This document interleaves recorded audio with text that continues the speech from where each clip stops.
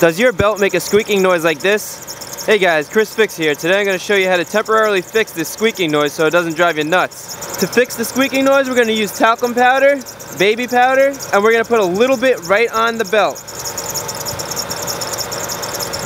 You want to try to get this in the rib side of the belt and just get a little shot like that. And you can see it makes it go away. This is good because it's just a powder. It's not going to mess up your belt at all. If you want, you can clean it right off. It's not an oil like WD-40 or some belt conditioner or something. And this lasts a lot longer, and if it gets wet, it's not a big deal.